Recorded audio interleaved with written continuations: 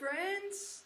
Around me you can see lots of big and really small pumpkins, right? So this month we're learning about big and small, about how God is big and we're small, but God still cares about us, and He really cares about every detail of our lives. And we're learning about Job.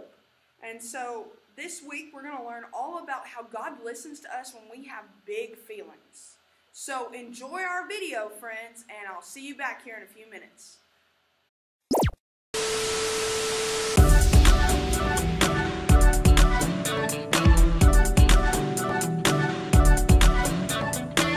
Hey friends, you came at just the perfect time. I was going to play a game. Do you like games? Scream out yes if you do.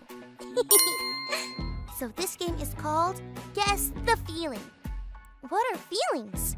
A feeling is when you feel sad, happy, scared, wiggly. What's wiggly? Wiggly is when you just...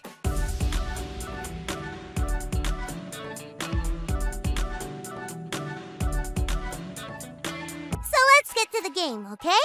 First up is this. Happy. Sad. Happy.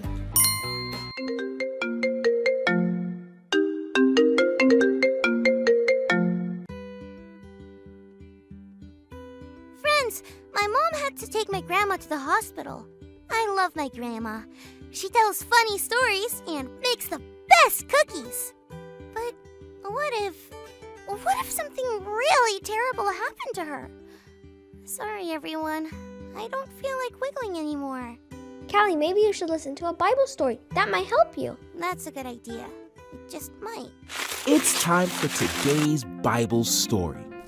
We're back in the book of Job, and we're learning about a guy named Job. Remember him? He was a really good guy. He didn't sin and even asked God's forgiveness for other people that may have sinned and had not asked God to forgive them. God was super proud of Job and knew that Job had the kind of trust and confidence in God that was strong enough to stand up against any test.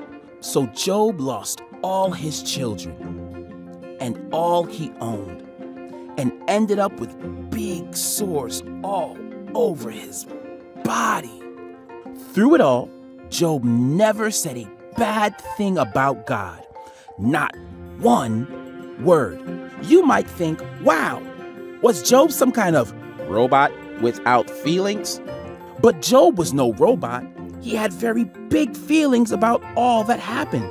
He probably felt very sad. Maybe he felt angry. He probably felt confused. And he knew exactly where to go with these big feelings, straight to God.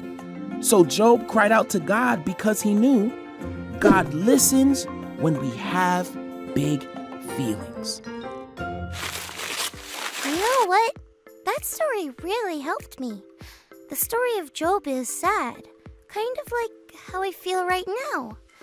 But Job did something that I didn't do yet. Can you tell me what it is? Pray! Exactly. God knows us so well. When we are happy and when we are sad, we can talk to God about everything. So maybe I can pray and tell God how sad I feel and would like my grandma to feel better so we can bake cookies again. I know God wants to hear from me. I know that if Joe could talk, I'd want to hear what he had to say too. Do you want to pray with me, Joe? You can join me too! God, I feel very sad about my grandma being in the hospital. Please help her feel better so we can bake cookies again. In Jesus' name, amen. I feel much better. Thank you for praying with me, friends. Today's big idea is God listens when we have big feelings. Can you say that with me? God listens when we have big feelings. I'm so happy to know that God listens when we have big feelings. Not only my feelings, though. Yours too! So you can talk to God whenever you feel sad, happy, angry, scared, anything. God wants to hear about it. Well, thanks for tuning in today and growing with me. Catch you next time!